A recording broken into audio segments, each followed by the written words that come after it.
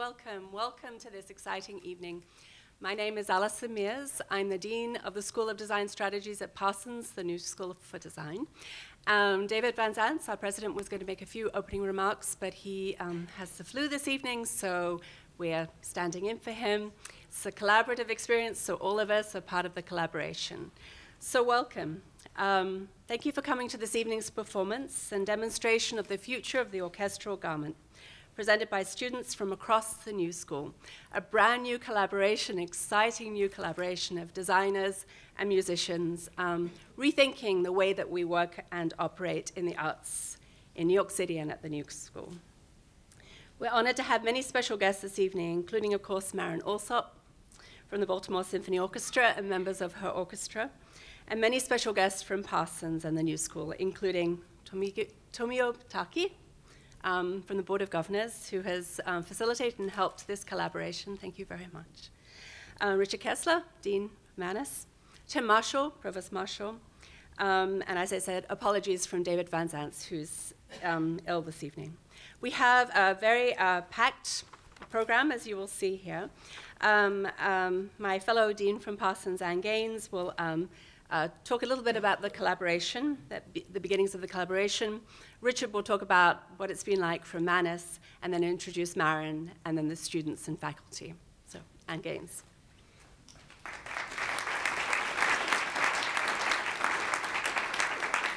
Thank you, Alison, and greetings, everyone. So the future of orchestral garments is an extraordinary interdisciplinary collaboration. And these kinds of projects are ever present and ongoing at Parsons as they highlight the continual evolution of art and design practice in the 21st century. Collaborations and these kinds of initiatives are a priority here and integral to our education, and they really keep Parsons at the forefront of art and design innovation. This partnership with the Baltimore Symphony Orchestra over the course of this year has joined music, performance, fashion, technology, and our university community in unique and dynamic ways. The works you'll see and experience tonight represent students studying across various programs at Parsons. And it all started with a fashionable technology course led by Sabine Seymour in the School of Art, Media, and Technology this fall. It was then followed by The Gift, a course in the Integrated Design program at the School of Design Strategies this spring. And these students represent very disparate populations, graduate and undergraduate, multiple schools, taking the courses at multiple times, and involved a distance external and academic partner. So what the faculty and students were able to do is interact and communicate. They built on the initial experiences and the first projects to really inform the ongoing relationship and successive works. All of the students had the opportunity to travel to Baltimore. They met music director Maren Alsop, they met the performers, and witnessed where performances happened for the BSO. However, upon their return, they needed to continue to interact with musicians to inform their research and develop their projects. Enter Manus and Dean Richard Kessler. So the contributions Manus has made through the course of the year has really been an intrinsic part of the success of this design initiative. So I'd like to say we have had, at every stage of this project, we have had generous support from the BSO, from Manus, and all of the students, staff, and faculty involved here at Parsons. So join me in celebrating this event this evening, and now I'm pleased to hand things off to Richard Kessler, Dean of Manus.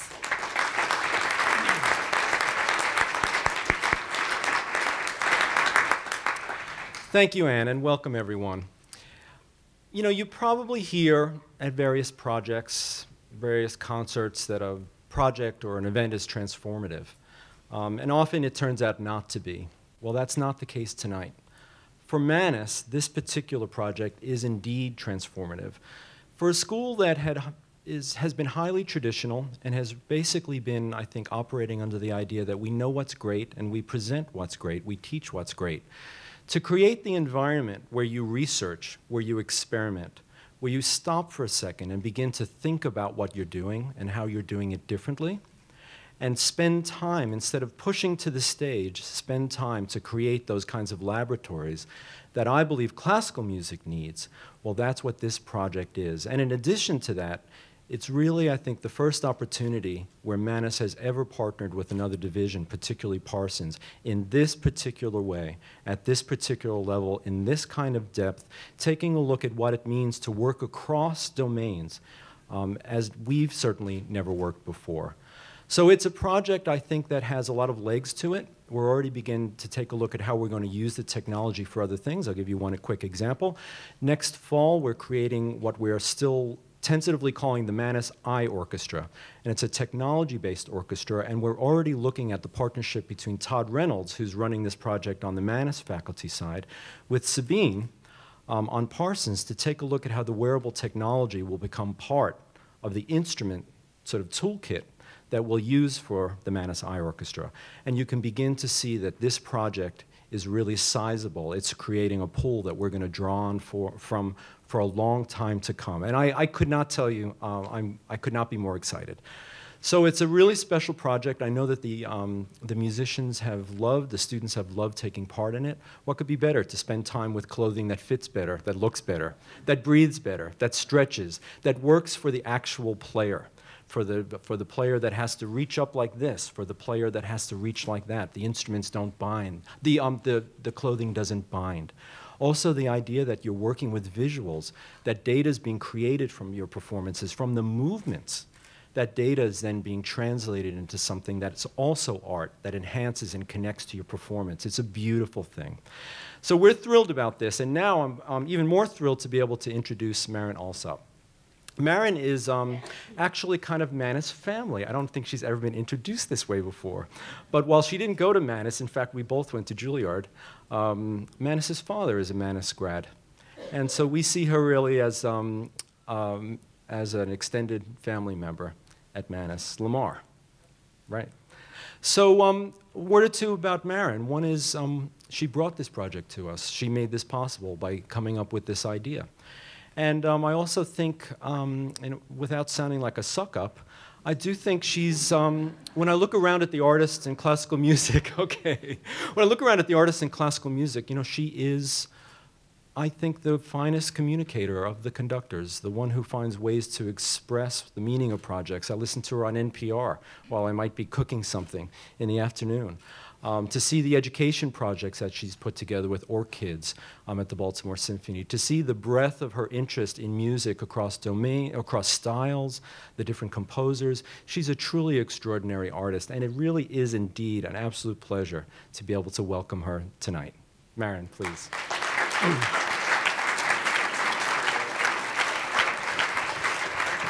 Thank you, Richard. Welcome to everyone, so many important and wonderful people here this evening. You know, this is the culmination of a long gestation of dreaming about what's possible with symphony orchestras.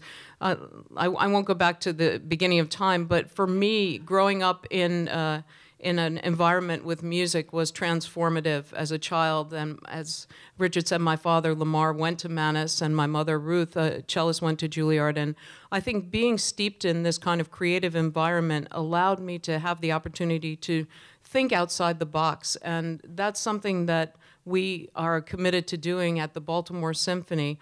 This project came about really because I like to watch reality TV too much, and I watched Project Runway, and I thought, well, they really have to redesign what we wear at the symphony orchestra, because while what we're doing is, it does pay tribute to the past, of course, but it's really part of today. I mean, Beethoven was new music, and you know, Lowell Lieberman is new music, and there's wonderful things being created today, but we're still wearing the clothes that we wore 200 years ago.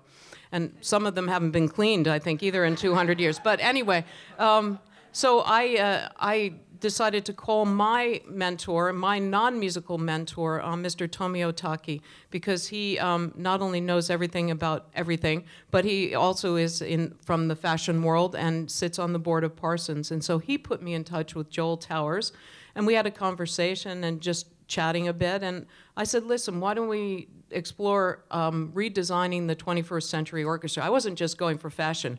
I thought we should just redesign everything about it. So this is just the first tiny step, hopefully, in a long collaboration, and we'll see where it takes us. But I'm thrilled because my musicians in the Baltimore Symphony, they also are able to think outside the box. And I think the young musicians that we have today really are looking at their art in a new way. What we do is great. We don't want to tamper with that, but the way it's presented and the way we're thinking about how we come across to our audiences, the way we interact, I think all of that is up for grabs. I mean, what we do has to just continue to be at the highest possible level and pay homage to the music first. But I think we have to explore everything else. And collaborating with these incredible professors here, and the students have been amazing. I've only met them a couple of times, but they're clearly creative, out of the box thinkers. So I don't want to take up too much more time because I want them to have an opportunity to show you what they've done and also for these musicians to perform for you. So I'm going to turn it over to the two professors who have been really committed to this project, Sabine Seymour and Gabi Asfour. So come on up. Thank you very much.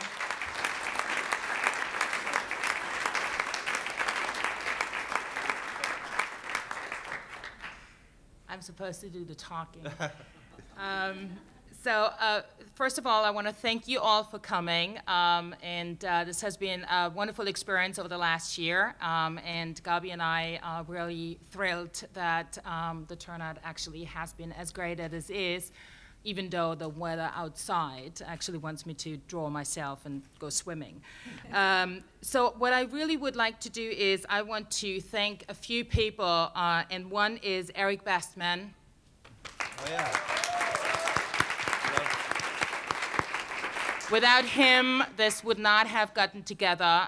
He's fantastic in facilitating and understanding how to communicate, and that leads me to Mark Fitzpatrick and his team, the audio visual team here at Parsons, making this entire thing possible. Thank you so much.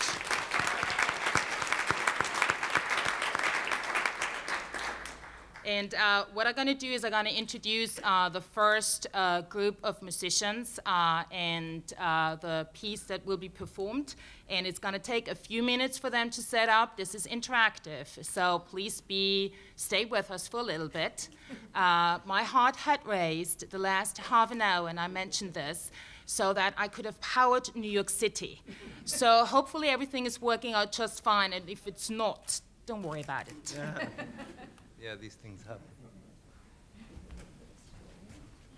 So the first project that we'll be setting up is called Motion Impact. It's created by two students, Jeremy Patterson. He's an MFA DT student, second year, who is graduating this semester. DT stands for Design and Technology.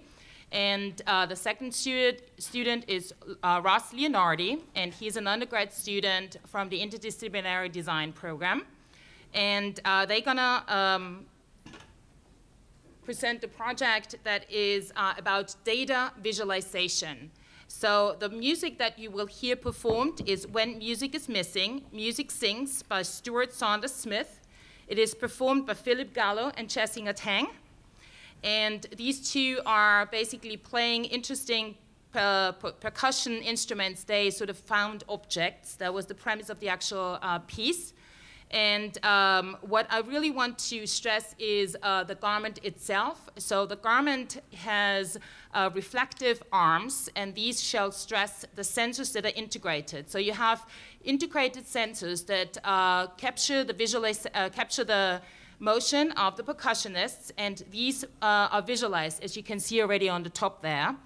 And so these gloves are also made out of refractive yarns or reflective materials, in order to make sure that you guys draw your attention onto the actual arms and the movements, and can make a little bit of a relationship between what you see on screen and what these guys are actually doing. And without further ado, please enjoy.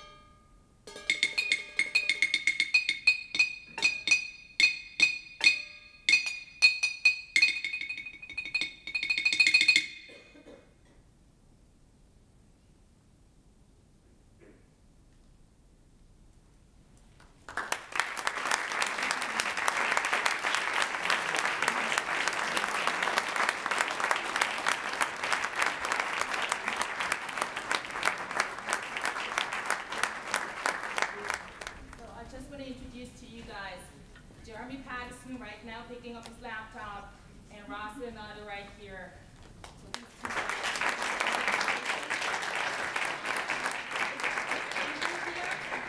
So did Andrew make it here? No. Okay. So he was basically the experiential designer to focusing on the actual outfits you have seen that were designed during the class gift, and the visualization and the interactive part has been created in the class last semester, which was the collaboration studio on fashionable technology. So this will take about a few minutes. We're going to move the piano over. It's going to be a completely new setup, a new project. And this project is called Visuano. It's actually designed by 3 designers, two students and 1 visiting professor. Yinan Sang, everybody's now helping with the piano. So Yinan, can you just raise your arm and say hi? Great. Yinan is from Shanghai. He's a visiting professor. Julie Wu, you want to raise your arm? She's a first-year fine art design and technology student. And Bozan, oops, again. He's a second-year design and technology student graduating this year. And they will be performing The Serpent Kiss by William Balcom. And the performer is Shuling Guo. She is the pianist, you will see. And the wonderful garment that actually acts as the screen which will be projected onto is Shulingua from Manis. And so the project is a combination of a real-time animation where you actually have to realize that the Kinect box, which is the technology that is used, is picking up the silhouette of the performer. So whenever she's moving and she's becoming bigger or smaller, the Kinect box picks it up and adjusts the visuals to it. So that's one of the things. And the second is that Yina in the back there is acting a little bit like a VJ as well. So you will see this combination of those two. And very important on this is actually realizing that you see visualizations that react to the actual music itself. So without further ado, this is probably going to take 2 minutes for setting up, but I will not continue talking. So.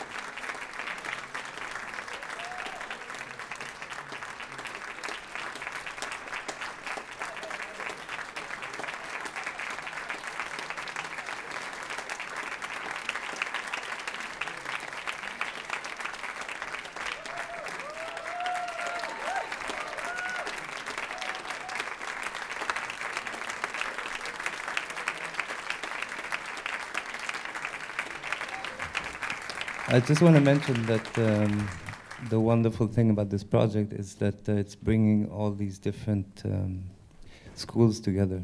And what I really enjoyed is to work with all these different students together. It was really a blast in the class. It was wonderful to see all of this energy mixing up. And my class is called The Gift, and it's basically based on a team working together and getting the best out of each person. So my job is to get each person's magic come to the surface. And I also want to mention that at the integrated design program, the reason why I'm here is because it is mixing making clothing from scratch and also reworking old garments, which I believe is the future. And I want to mention that this project was a mix of the two, and was also a mix of a team of women's wear and a team of menswear and a team of media and a manager and a photographer. So that was quite something already. I would like to introduce my team. Come on, guys.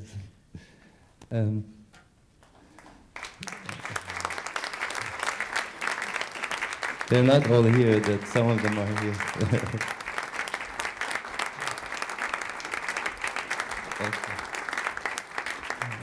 Okay, there we go.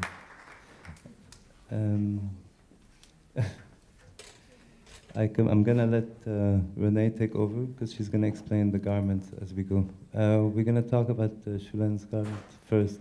Better. All right, firstly, my name is Renee Sundin. I am the project coordinator of Gabi's The Gift class. So I just really quickly want to talk about Shulen's outfit here. So this was created by our women's team. And so we really just wanted to create a garment that would act as a great projection for Vigiano's mapping. And I think this worked quite well with the cape. And did you feel comfortable? Yeah? It was good? Yeah. Okay. Yeah, and so I think that we achieved this, and I guess that's it, sorry. Okay, and then, so this here is our men's team.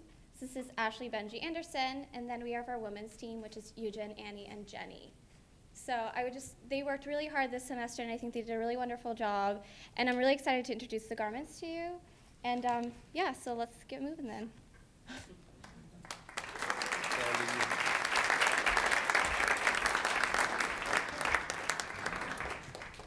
All right, so I want to bring out the performers, if that's okay. Yeah? Okay.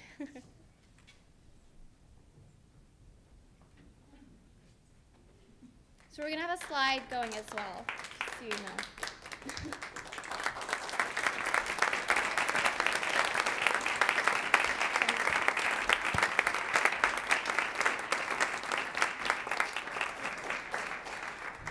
All right, so first I'm going to introduce to you the men's garment. So Joe here is wearing a coat and tails made that we made ourselves from our own patterns. And so it's made from a cool suiting that really allows him to breathe quite well. And also, what's really special about this garment is the mesh inserts that we added.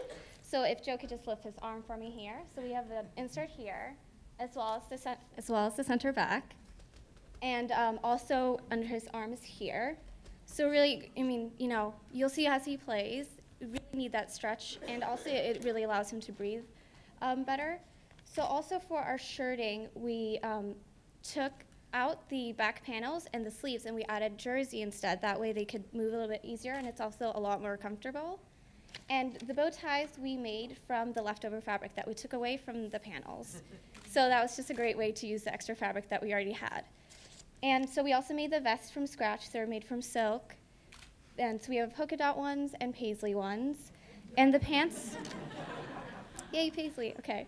And we also made pants for them, and what we decided to do was just use vintage pants instead and tailor to fit them. So that way it's a little slimmer, it's a little bit more modern. So Sam's all the way down there. He's wearing it's basically the same thing as Joe's, but instead of coat and tails, it's just like a dinner jacket. So there's a few different options there. And then we have Reed, who's next to him, and he's actually wearing a vintage jacket. So what we decided to do was take the mesh inserts that we used here on Joe, as well as Sam, and just put it into the vintage jacket. So it's a really easy way that you can utilize this method on existing garments that you already have. And so he's also wearing similar shirt as Sam and Joe, so he also has the cotton jersey, and then also vintage pants. So all quite comfortable, I hope.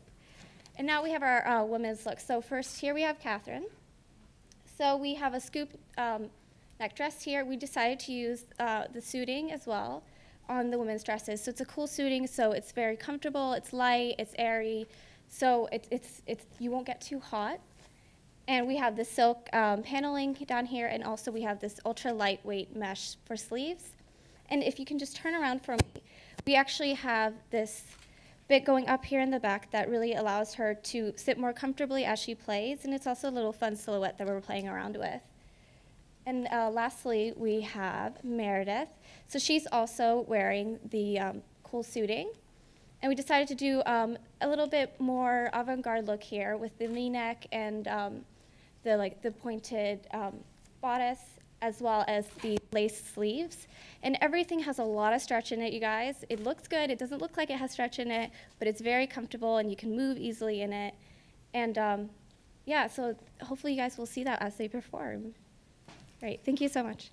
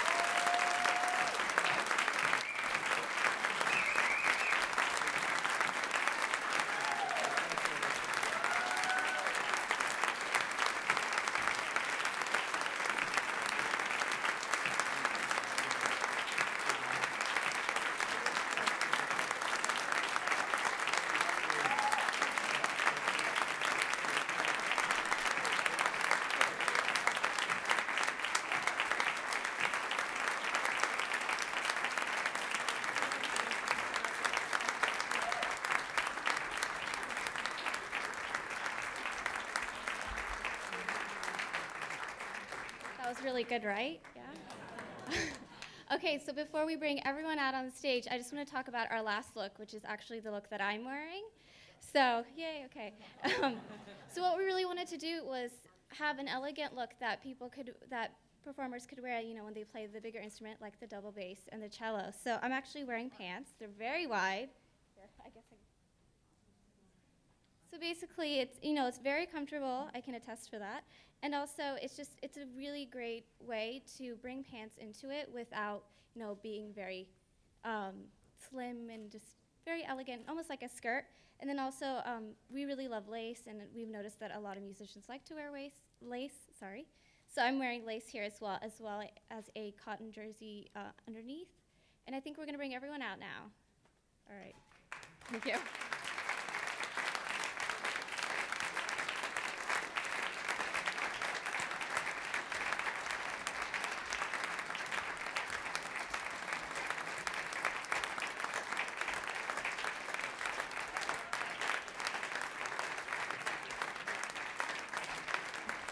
And if all the designers can come as well.